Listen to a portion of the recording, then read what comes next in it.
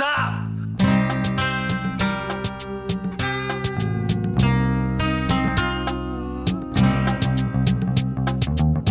Sure you want the rest of it?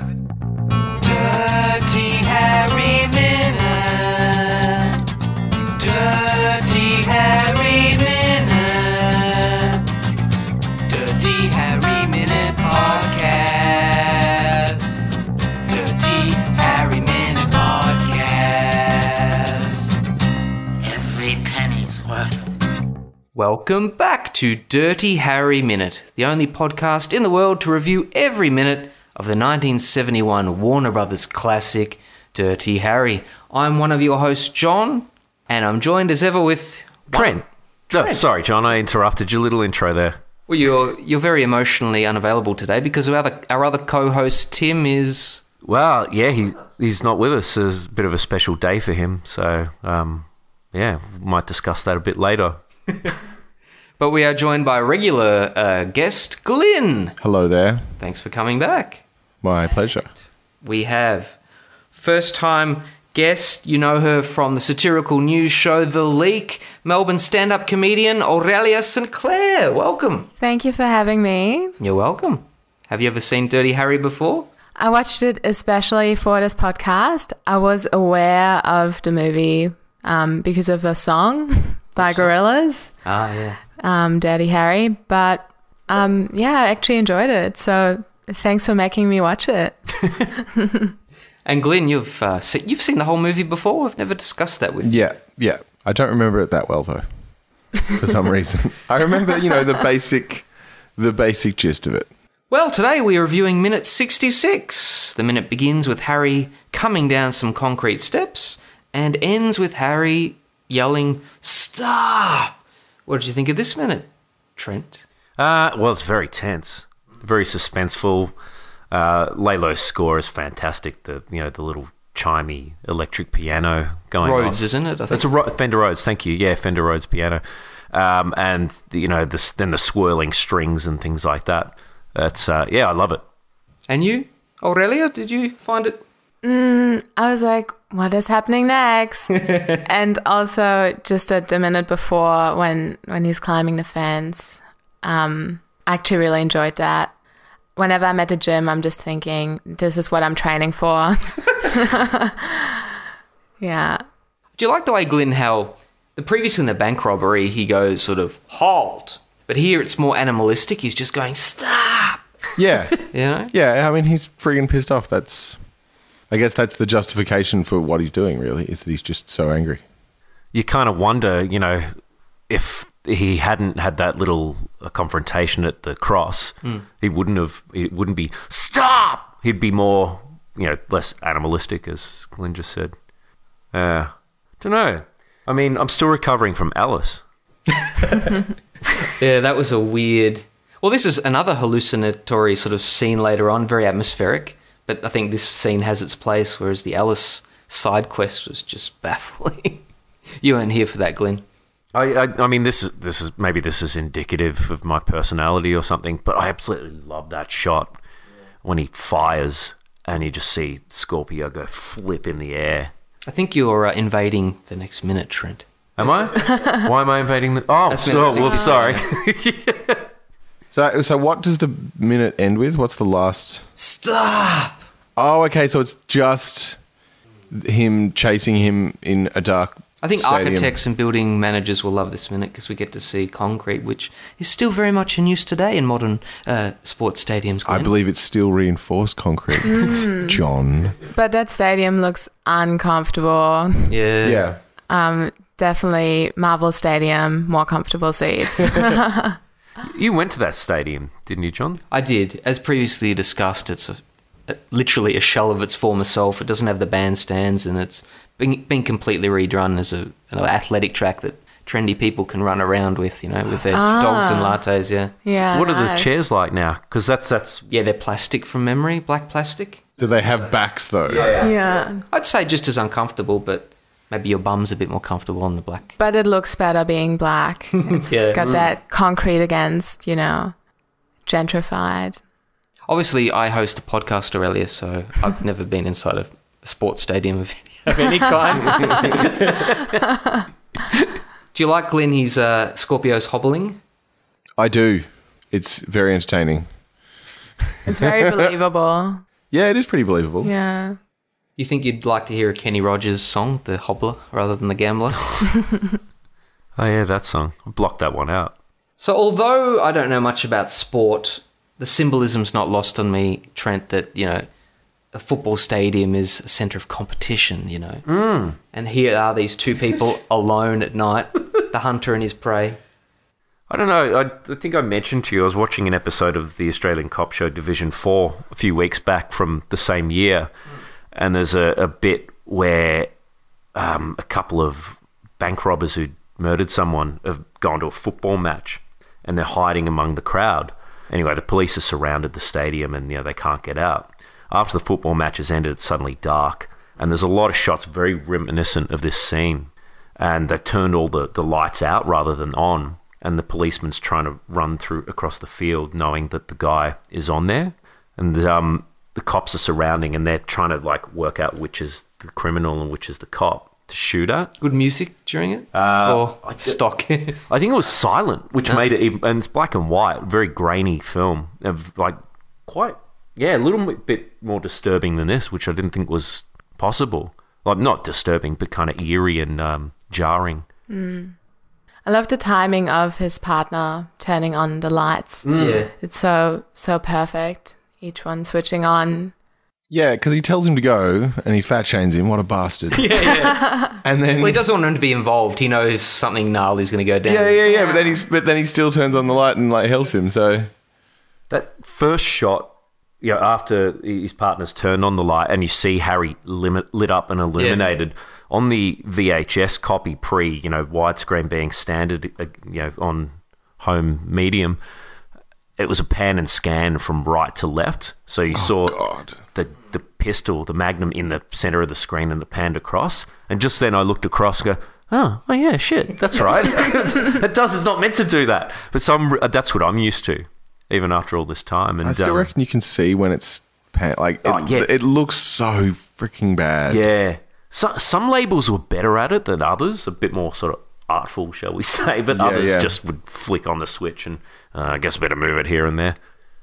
We've got a nice quote here about the music, Glenn, which I think sums up Lalo's. You said he's got a new album coming out before. Something like that. I keep on seeing notifications that he has some sort of new album, but I don't know how much new material it's got. Well, some reviewers have praised the music in this movie, Aurelia, saying that it's very masculine, but yet without trumpets. Like, it's a lot of... But anyway. Yeah. Quote, the music often couples a camera going out of focus with increasingly experimental psychedelic music, as though both the visual and oral senses are getting hazy. Fast-paced jazz turns into a slow psychedelic rock or ambient track in just a matter of seconds. The music is one of the best things about this movie, don't you think, Aurelia? I agree. When I started watching it, I noticed that straight away, even in the very first scene. It's definitely something I enjoyed in it, and something I don't often notice in movies, so it says something that I did with this one. It's such a shame that it's great music, but it's all sort of so short that you can understand why they didn't release the soundtrack album for many years, because it's very disconnected and disjointed, like Scorpio's Mind. But yeah, it's something I noticed as well. They're all little cues, really, aren't they? Yeah. There isn't sort of like an overture piece besides the intro. Yeah. Harry has his theme when he's looking at the body. Do, do, do, do. Oh, yeah. Do, do, do. So that new Lalo release is The Early Years Enlightenment. A 4-disc set, which includes all 10 albums above. There's actually like 20 albums above. And below marked with a cross. So there you go. Something we didn't remark on last time is the elements of the Zodiac Killer they've incorporated here.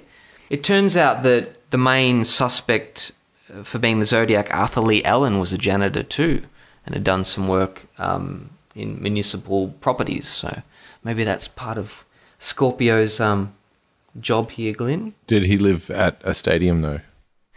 I don't think directly, no. But he had footprints they found at the murder of one of the Zodiac stabbings at Lover's Lane, had military-style boots they extracted a mud print from. As we can see here, Scorpio has his vaguely, I think, paratrooper boots, we thought. Yeah, I saw those. The thing is the white laces, though, like, that's, I don't know, that's not very military. No. Like, that shit's going to stand out. But yeah, he has sweet, awesome boots. Yeah. Scorpio looks like such a... He's the prey, right, Trent, isn't he? In this scene, he's definitely the prey. Yeah. And Scorpio is like, the star sign is the scorpion, right? You think they should have maybe had him as the Taurus killer, or is he the... Which zodiac sign, Aurelia, is the bull, or like... I would say the most likely zodiac killer is probably Gemini. Oh, yeah? Yeah. Two-faced bitches. It's ready to backstab you. Yeah, I'm Gemini. Yeah, my boyfriend's a Gemini. Myself, I'm a Libra. I don't think there's any Libra serial killers. I actually saw that as a fact once when researching my star sign. What about Dexter? He could have been a Libra. He kept the balance, right? Yeah, maybe. Maybe. I don't think Dexter is like such a bad person though. Maybe Scorpio or Scorpion's apt because he's like a bug. He's a bug that Harry's trying to stamp on, you know? He's Louis the Fly to Harry's Mortine in this scene. Louis the Fly. I always thought it just sounded like that G.I. Joe baddie. I always thought it sounded kind of hilarious, like Scorpio or something. But yeah, I always just thought it was that it kind of, because he gave himself that name, right? Like, I am this in the notes. Sign Scorpio. That it kind of just made him more pathetic. That he was just like, yeah, that's my name, Scorpio. And it's probably like Alan or something, or Frank. Something completely boring. Well, in the novelisation, his name they've given him is Charles Davis. Charles Davis. Charles. Or Chuck to his fellow serial killers. Well, you know, I hope you're listening, but we have someone with a self-proclaimed name, the Purple Professor, in our lives. Yeah. The Purple Hello, Professor. Michael, if you're listening. What? Is it like the Blue Raja thing and he throws forks? No, he's the Purple Professor. He wears purple. Oh, okay. My cousin used to wear a purple suit in the 90s. He thought he looked great. I think Michael's on this program at some point. He will be, yeah. All right. Hello again, Michael. He's definitely not interview shy, but he's more of a Schwarzenegger fan than an Eastwood fan. Well, I think I've delayed this too long, Trent. I knew when we started this podcast that we'd have to talk about Miranda rights and, you know, rights to silence, and I think we have to follow on from our conversation last minute. Hang on, isn't that the next minute though? Isn't the I've next spread minute? this out because I personally find this stuff quite interesting. We were talking about the rights for searches before, and whether the rifle that we found earlier would automatically be thrown out, and in pretty much in America it would be. Obviously back then, you know, decades before DNA, even when ballistics weren't as conclusive as they are today, a lot of convictions really were based on confessions or sites, you know, people observing things happened. And there was an activist court, the Warren Court, where the rights to silence and a right to counsel were made compulsory during police interrogations. Previously, it was thought this right to silence was just a strict one at trial. You didn't have to say anything. But now it was ruled that evidence that was abstracted before the court case by police, you had to show them the rights. And the famous one was Escobedo versus Illinois, where the suspects had a right to counsel. We talked about that. In that case, they held a man for 14 hours, didn't let him speak to an attorney, and no statement he made was allowed to be used at court against him. Miranda versus Arizona, the Fifth Amendment, they also had a right to be silent completely. After 2 hours of interrogation, Miranda signed a confession but was not told at all of his right to remain silent. Now, later decision of Edward versus Arizona said that at any point during an interview or interrogation with a cop, at any point you can waive some questions, you can waive some answers, and you can accept others. And you constantly have to be told, the police have to inform you of the right to silence. Just because you've given one piece of information doesn't mean you have to continue. What do you think about that, Glenn? So, I mean, this scene in... Okay, so they do this a lot in movies where what the cop is doing is clearly against procedure, and for good reason. Do you know what I mean? Like, it's always one of those things where in a story like this, when we're seeing it, it's sort of presented as almost frustrating and kind of Like, I imagine that Rush Limbaugh would love this. He's like, hippies with the damn rights. And but the whole thing is that's meant to curb abuse. That's why it exists. Yeah. But I also wonder... It's easy. If it's easy to be a cop, then it is a police state, Yeah, exactly. And the whole thing about holding someone for huge periods of time without letting them speak to a lawyer or something, like, the idea is that you can just use pressure to get confessions out of people, and that's not necessarily accurate.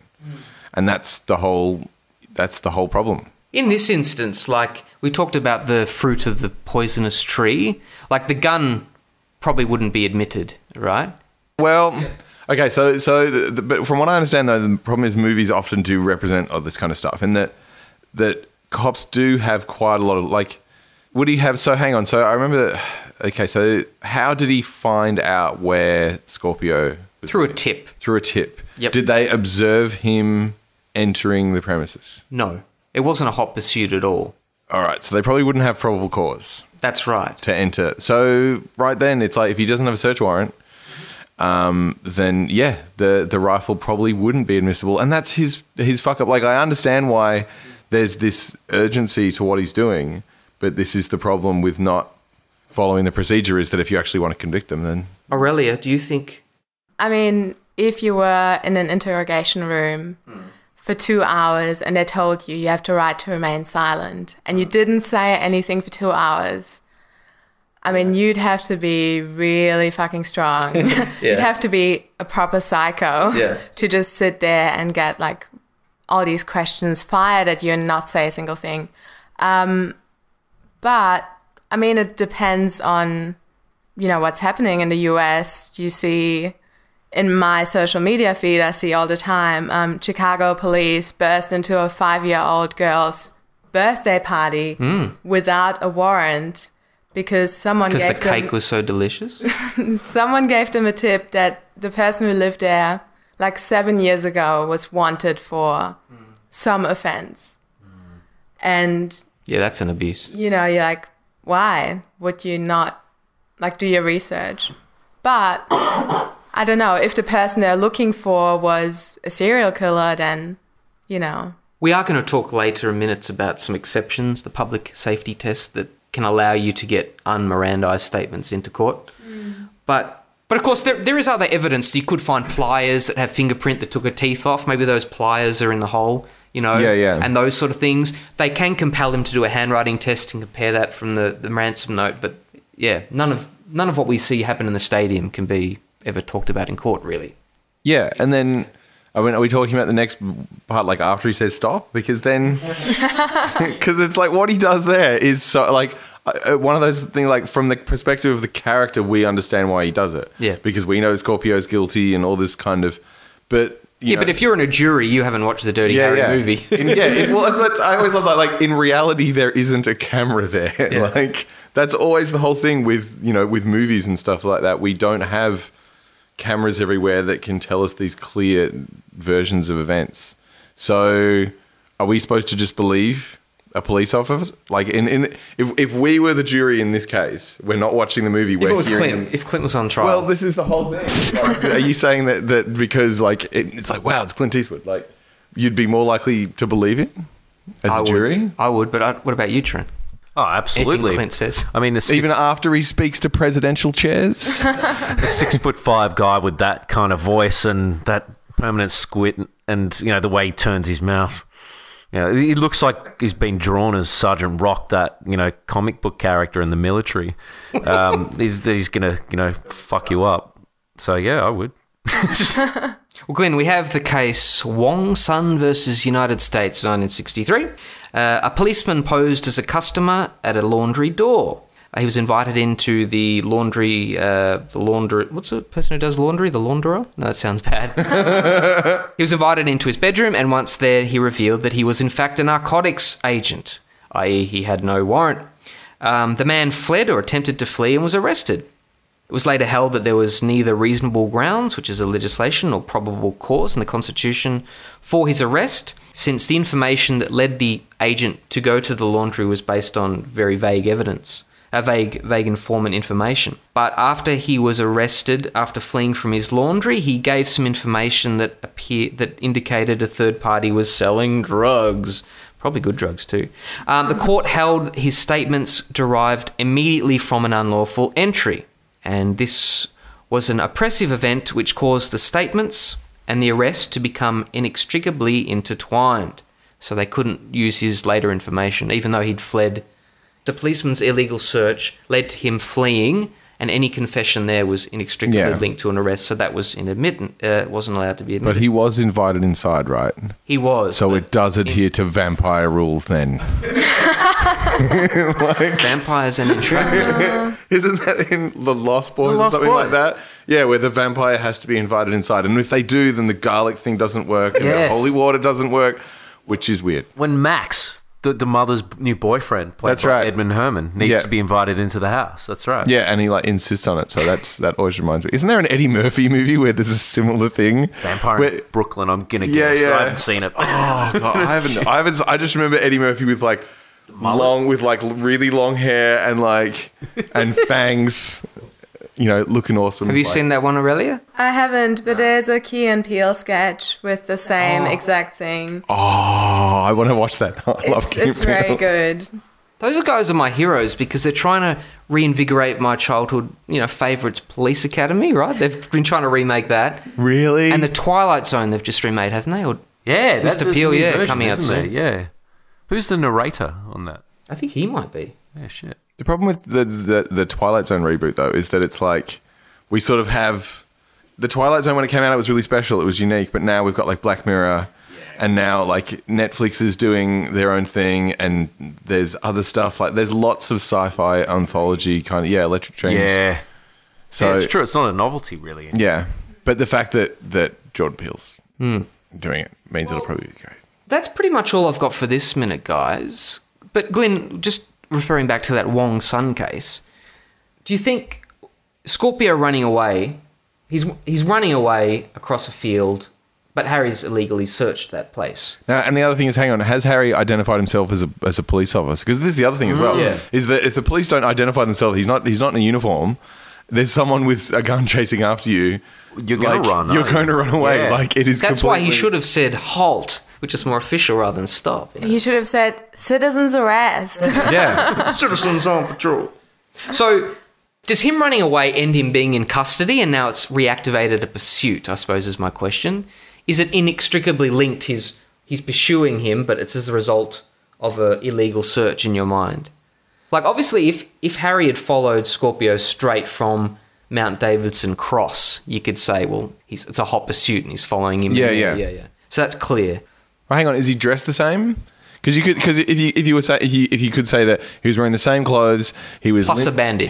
Plus a bandage. He was limping on the same leg I stabbed him in. Yeah, I stabbed him on. So then you could maybe make the argument, but again, he didn't have a warrant to enter the premises. Yeah. But is it private property? I guess it's not his private property though. It belongs to the stadium. Yeah, I don't know. The groundsman probably didn't have.